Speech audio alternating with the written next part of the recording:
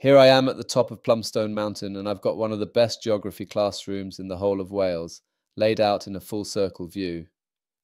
Welcome to the Physical Geographer, where today I'm doing a full 360-degree breakdown of Pembrokeshire. So let's get started. Looking out towards St David's Head, you can actually see time written in the rocks. The headland is built from some of the oldest rocks in Wales, hard, igneous intrusions that resist erosion. Notice the horizontal stepped terraces, those mark former sea levels. Over thousands of years, global sea level has risen and fallen.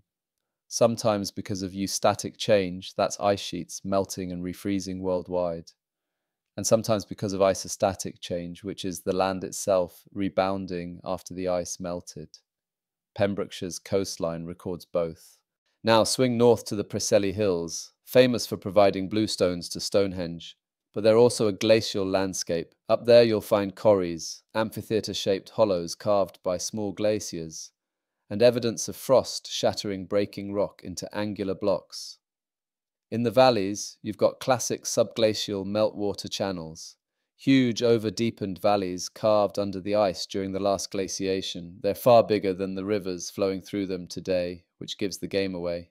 Turning east and you'll see the estuary, the hidden waterway. It's a ria, or drowned river valley, flooded by rising seas after the last ice age. That's why oil refineries and docks can sit so far inland. The drowned valley gives deep water access right into the middle of the county.